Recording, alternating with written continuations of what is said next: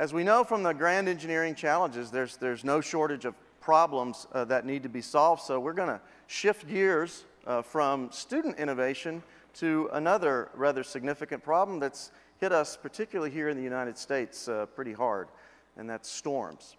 So for more than 20 years, Tim Samaras has been chasing tornadoes in efforts to get the elusive data that will allow us to better understand these dangerous phenomena. He is featured on the Discovery Channel's show Storm Chasers, and has also worked extensively with National Geographic and university researchers in order to pioneer new methods for gathering data in dangerous environments. Tim arguably has the most advanced tornado logging system on the Earth, powered by LabVIEW, of course. And today, Tim is going to share the data he's gathered and the great lengths he had to go to get it. Please welcome, from the Discovery Channel Storm Chasers, Tim Samaras.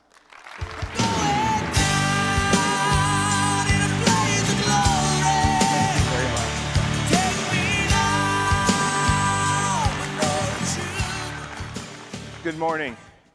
I have to tell you, it is a real pleasure to be here. Why? I think I fit right in.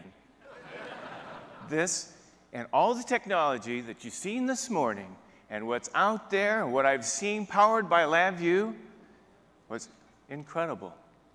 I wished when I was younger, like 13 or 14, when I was in my bedroom doing all kinds of scientific experiments, I wished I had these tools, because you never know what would happen.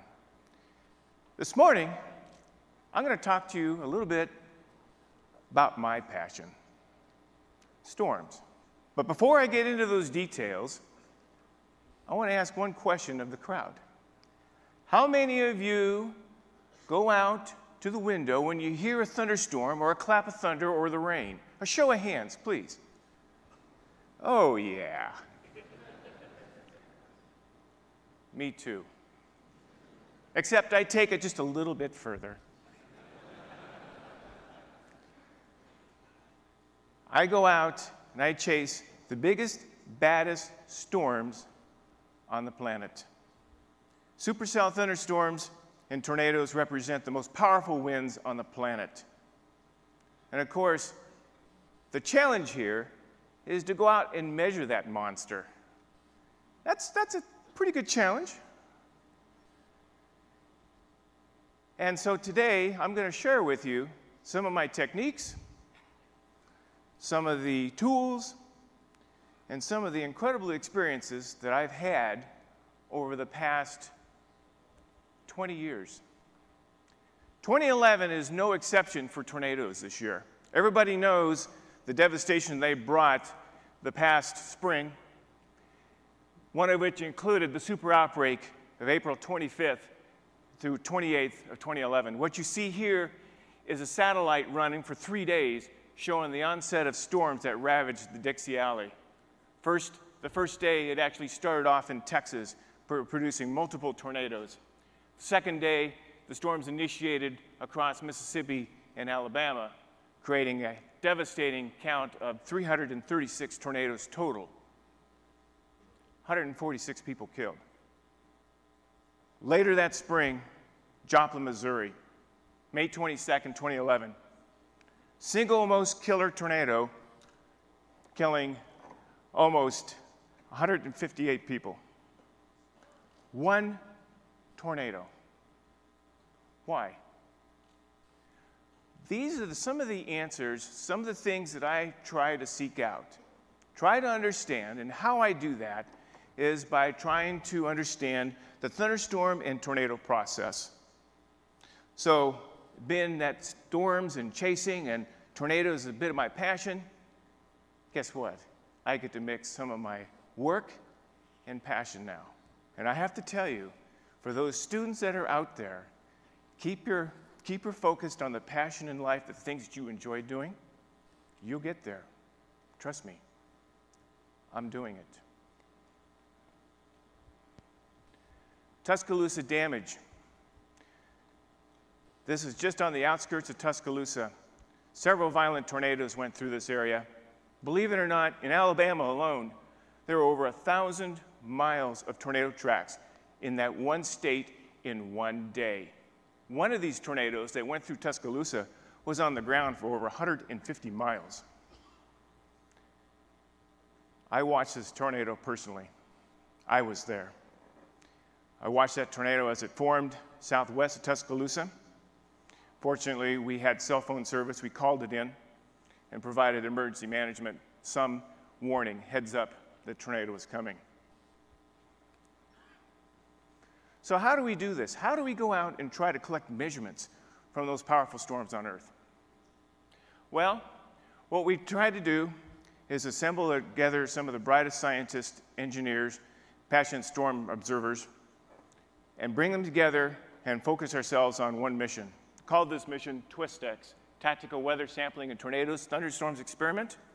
What we try to do is to collect data outside the thunderstorm and inside the tornado. We work with students from Iowa State University. We challenge these students to forecast tornadoes. I don't know if you guys tried to forecast tornadoes before. It's hard. It's very difficult. The brightest minds in the world can't tell you which thunderstorm is going to produce a tornado, and others don't. We're still trying to figure this out. However, the aspiring students in the crowd here who think the scientists out here have all the answers, you're wrong. We need your help to help solve these things. It's not going to be solved in a year's time. It'll be solved probably in 10 to 20 years by research that we're currently doing. What we try to do, of course, is collect measurements on the inside of the tornado. 10 years ago, I developed a set of instruments to do just that. These are hardened probes that are 20 inches in diameter, 6 inches high, and they measure very accurately the static pressure as the tornado goes over. Why measure the static pressure? The static pressure provides an idea how powerful that tornado is. Lower the pressure, the stronger the tornado. Mother Nature does not like to be off balance. If there's a 100 millibar pressure differential in the center of a point, you're going to get a lot of wind trying to equilibrate that. So our task in the past 10 years is actually deploy these instruments, collect the barometric pressure. Through a calculation we can understand and roughly guess what the wind speeds are. The center instrument there actually has video cameras in it. What we're trying to do is to provide visualization of the tornado as it goes over the top, so we can understand some of the wind structure as the tornado passes over. And yes, although these were built in 1999, we had LabVIEW to help calibrate these things and download the data, of course. The instrument that now currently runs a compact DAC, all powered by LabVIEW, is this big monster. This instrument is actually in display on the back of my truck, sitting in the exhibition room.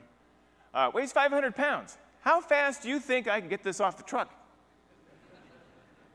Well, last year we had an earlier prototype of this instrument. We deployed it in the path of a strong tornado. You'll see some of the video, although our guys were too busy deploying the instrument as opposed to taking video. But we clocked ourselves to 29 seconds getting it off the truck. Now, when we actually deployed the instrument in the path of a tornado, amazingly enough, that time dropped to 20 seconds. It's amazing what a tornado coming right at you does for motivation. Works every time. So, obviously we've got a very powerful computer system, industrial computer, solid-state hard drive, everything gets streamed on there. One of the things that's not measured in here, we're actually recording acoustic data. We've got 4 channels of microphones. The top end of the microphone's 179 dB, in case it's really loud in there. It's accomplished by one of the NI's DAC systems. The really cool thing is it's 4 channels, 100 kilosamples per second, 24-bit A to D, and it streams forever until the hard drive fill. That's unheard of. I couldn't do that before. Now I can. I turn that thing on, it fills the hard drive up in about 4 hours. Boy, I hope a tornado hits it by then.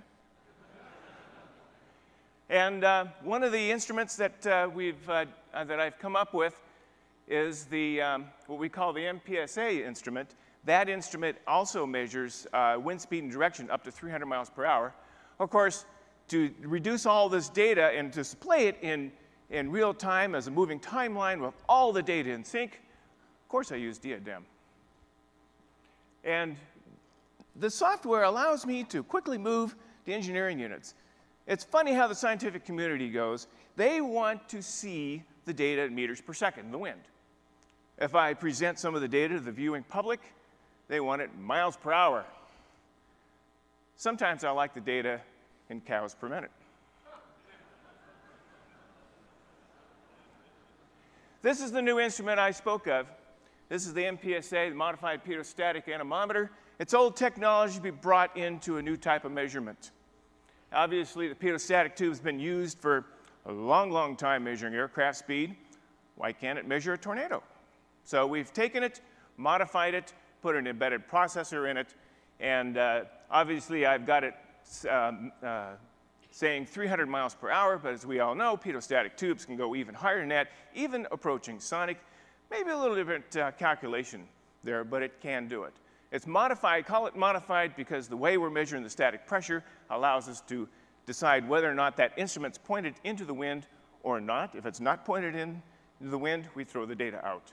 Because as you know, as you can see, this rocket thing on a stick is actually, it can move azimuth in elevation so that it can adjust to a 3D wind profile. The other thing that scares all of the local township is this instrument on top of our cars. This instrument is what we call a mobile mesonet system. It measures wind speed, direction, barometric pressure, temperature, and humidity as we drive down the road. We used mathematics, powered by LabVIEW, to understand and subtract out our vehicle motion and direction. So what we read is the actual wind speed. So we can fly down the interstate at the speed limit, of course. And I can tell you that the winds are out of the east at 10 knots. And then, of course, we data log this data to not only our laptops, but we upload it to our server in real time. Another thing that we've carried along with us that company EWR has graciously let us to have is Doppler radar. Doppler radar provides us the wind velocities of tornadoes so we can measure the wind of these tornadoes at 100, 200 meters up in the air while collecting some of the values near the ground. For the last 15 years, scientists have been collecting mobile Doppler radar of tornadoes. They got terabytes of data on the wind structure. They hardly have any measurements near the ground, so they can't understand how powerful that tornado is near the surface of the ground. They could tell you, they could tell you all day long how powerful that tornado was, several hundred meters in the air. But to have a link of that measurement and near the ground is what's needed. Of course, sometimes it's hard to coordinate a Doppler radar that's owned by a university along with us, so we decided to carry our own. Everybody should have one. We have 4 vehicles in our fleet. The truck is, the big black truck in the corner there is no longer. I'll show you what the new truck looks like. But we drive 3 other vehicles, mobile mesonets, we call them. We have, of course, the first one is the participation by Iowa State University. The other 2 are resident scientists and other volunteers. Basically, these 3 vehicles we take and we surround the thunderstorm with these vehicles as the tornado may be in progress or may not be in progress. The goal is for us to understand some of the air that these thunderstorms are ingesting. And then at the same time, hopefully, with a little bit of luck, we make the measurement of the tornado core itself. For those of you who think that tornado is photoshopped back there, you're wrong. We were actually waiting for deployment because this quarter-mile wide tornado was currently over a lake. Unless I had a big boat, there's no deployments. Certainly our core mission is to collect data from tornadoes and tornado environments, better understand tornado genesis, decay, and dynamics. And one of the things that is coming front and center with a lot of the research we've done is boundaries associated with supercells. What is a boundary? Basically, a boundary is a line along the surface. It could represent a wind shift, It could be a difference in wind, it could be a temperature change, it could be a humidity change. Basically, a boundary seems to enhance tornadoes, or seems to enhance supercells, and actually creates a better environment for tornadoes. So it's our ability to identify and locate some of these boundaries and whether or not a thunderstorm is actually going to form on it and then move across. Now, I love diagrams. I love to show data. This is one day that we had in South Dakota. How many of you out there heard of the city Menno, South Dakota? Yeah, just about nobody. Oh, there's a few over there. Very good. Probably from South Dakota, right? I have to tell you, that's my favorite state in the world to go chase. Beautiful, beautiful country out there. Anyway, what you're looking at here is radar data. It's velocity data. And the colors that you see there, the green means that the wind and precipitation is flowing towards the radar. The red means the wind and the precipitation flowing away. Where you see the tight gradient couplet is the tornado, or the developing tornado in this case.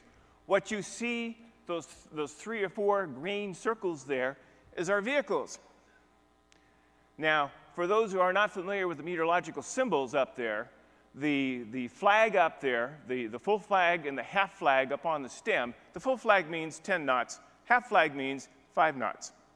And where that's setting means that that wind from P, probe, that's me, winds at 15 knots out of the northeast.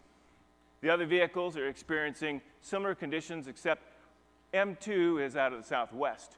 Now, I'm going to play this, and this is actually accelerated, but it kind of shows you what we're trying to do to collect measurements with this developing tornado. You can see the little red circle up there. That's a depiction by Chris Karstens of where the rotation is, because unfortunately the radar only gets updated every 10 or 12 minutes, which is kind of painful. But nevertheless, what happens here now, P, I'm radioing to these guys here, M3, M2, M1, that there's a tornado in progress. These 3 guys here can't see the tornado. Why? Because it's rain wrapped. So I'm saying, hey guys, keep driving south, get out of the way, it's headed for you. Well, fortunately, you can see the intensification. M1 and M2 listened. They're heading straight south, and I think they're driving to Kansas. But M3, Tony, decides to make a right. There he goes. And we're trying to deploy now. Guess what? The developing tornado is between us. And Tony is about to get eaten. You can see the intensification, but here the winds actually broadened out a little bit. So fortunately, the tornado kind of broadened out, now, so it's more like a land hurricane. But nevertheless, we had collected an astounding data set just simply from a mobile mesonet by a rain-wrapped tornado. Storm chasers call a rain-wrapped tornado something, they call it, the storm chasers call a rain-wrapped tornado the bear's cage. Bear's cage means if you cross the cage of rain, the tornado's inside. It's a place that new storm chasers don't want to be, but of course, we're in the bear's cage all the time, unfortunately. I want to talk a little bit about a data set that we collected from this tornado. May 22nd, 2010, we had a very powerful tornado near Bowdle, South Dakota, which is about 30 miles west of Aberdeen. This tornado was responsible for pulling high voltage lines out of the ground, balling them up, and tossing them 600 feet. They only rated it EF4, but we've seen clear evidence where this tornado should have been rated EF5. This is the path of the tornado. It formed in the southwest of town. Fortunately for the tiny community of Bowdle, it went to the north and west. You can see right in the center there, that's where we deployed our instrument as it was strengthening up to EF2. This is one of the very rare data sets we've collected as the tornado began to intensify, and we collected data as it intensified. Then later on, it hit peak intensity over several farmsteads. It tossed an SUV over 100 feet. Very, very destructive tornado. Some of the data that we collected from our sonic anemometer. One of the things that's kind of a pet peeve of mine, I know it's a pet peeve of yours, is truth in data. When you collect some data from your instrument, you know, you have the tendency to filter it out, filter the noise out. And as we know, sometimes the noise filtering and depending on what you do with that data kind of alter your results. So I believe in a truth in disclosing everything. The graph on the top represents the wind speed out of our sonic anemometer. The railing, the VCC and ground railing noise, basically that was debris flowing through the anemometer. So what we did, of course, is just filtered that out and have just represented the true wind speed. Now, what I failed to tell you was that we were making measurements at 3 different heights, 0.7, 1.2, 2 meters. What we're trying to understand is how fast the acceleration, the wind acceleration, comes from the ground up. In order to do that, we make 3 separate measurements at those heights.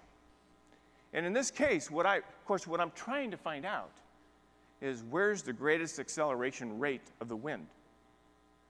Come to find out, the 2 graphs on the right, the 2-meter wind speed and 0.75-meter wind speed, you put them together, they're the same. In this case, what that tells me is that the greatest rate of change in wind is in the first 2 feet of the tornado. Pretty astounding. It kind of took the attention of some of the scientists who thought they had it all figured out until we presented them some real-world data. I love doing that.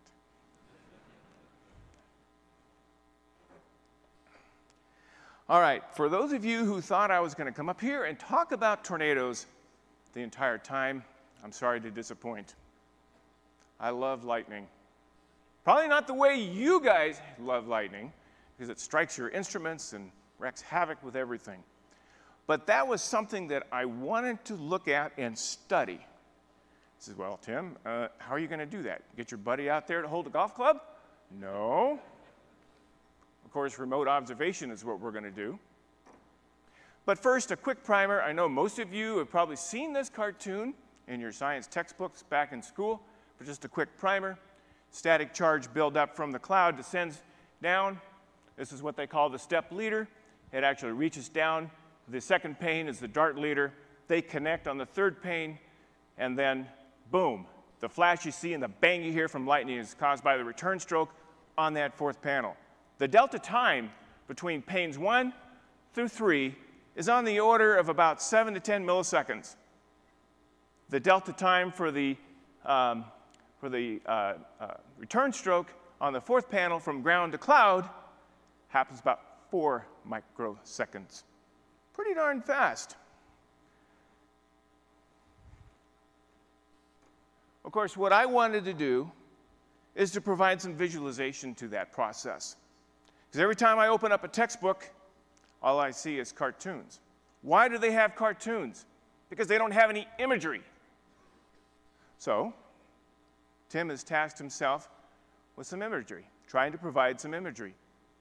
You know, I guess my career has gone along where I have a lot of people telling me, no, you can't do that. You can't measure that. Are you nuts? I had a very prominent scientist told me once when I was presenting some of my earlier data, says, Tim, forget about trying to measure a tornado. You can't do it. We tried it for 10 years and gave up. You can't do it. You're wasting your time. You think I listened to them? That's exactly why I'm standing here. And some of the first ever data we've ever collected in tornadoes was made by these instruments you've seen on the screen. So moving on, now lightning is the challenge. Of course, I get the same feedback, Tim, you're wasting your time. But the real trick here is applying the right tool for the right job. What we're trying to do now is to collect high-speed imagery of a lightning strike. You know, traditionally, high-speed photography meant film. 16-millimeter film, 400-foot magazine, 10,000 frames per second. Zip! It's out of the camera in about 3 seconds. Trick is, when do you turn on the camera? That's why there was no imagery. Digital cameras, high-speed digital cameras, now make that possible. 2006, it's just a matter of taking that new technology and applying it to a new problem, or an old problem, sorry. This camera here runs on 28 volts, weighs 15 pounds, and what we're trying to do is capture a naturally produced lightning strike, including the step leader process. Another tool that's a favorite of mine, the Kahuna. This camera is kind of a pet project of mine. This is an old Cold War relic. This camera is capable of 1.5 million frames per second. It ran on film. It's not good enough for me. I converted it to all digital using some Kodak imagers, 11 megapixel, 82 of them to replace onto the film plane. The idea is so that we can capture the lightning strike in good fidelity and good resolution. The A to D converter is 16-bit. The well size on each of the CCD pixels is 64,000 electrons. It's a good fit.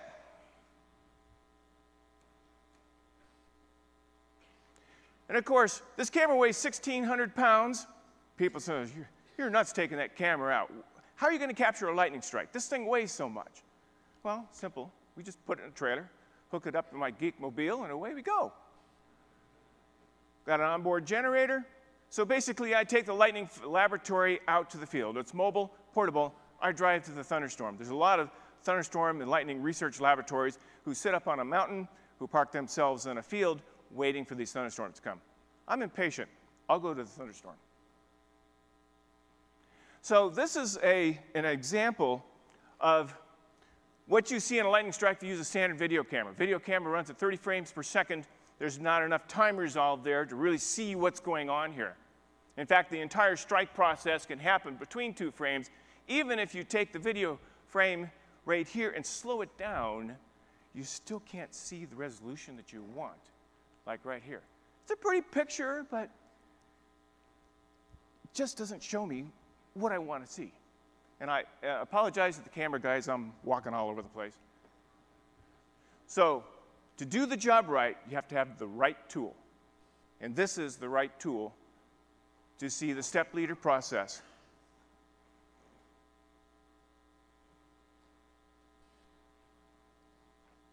This camera is running at, thank you. Thank you. This camera's running at 10,000 frames per second. Digital is great. We're all from the A to D world. You know how that A to D works. Rotating memory. You send it a trigger. Basically, that's a stop command. The stop command basically allows you to say pre-trigger and post-trigger. Fantastic stuff. It just keeps going. I just put a couple minutes in there because I just absolutely love to watch it.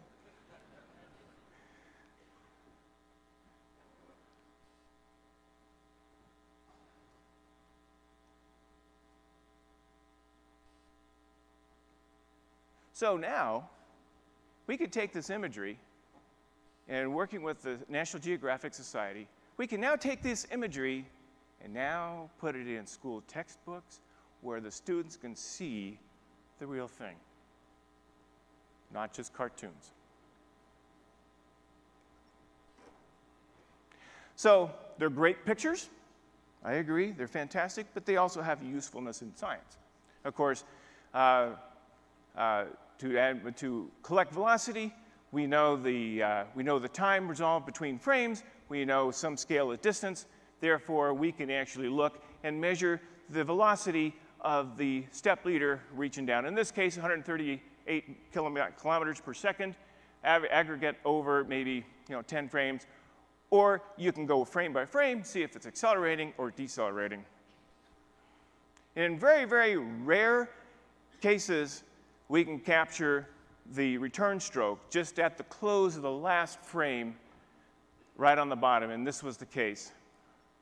And of course, my exposures for the step leader, not for the return stroke. There's 2 orders of magnitude brightness difference, and National Geographic photographer Karsten Peter, for some reason, had to get in the shot.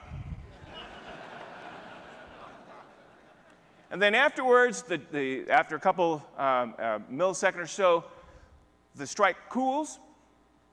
But still, even though you don't see it anymore, it still leaves a conductive path. That's why sometimes in the thunderstorm, for all those people who look out windows watching the lightning, That's why you see multiple strikes, because that path, that very particular path, has a more conductive pathway. This is a final shot. This is a black and white camera on 15,000 frames per second. It has 3x sensitivity.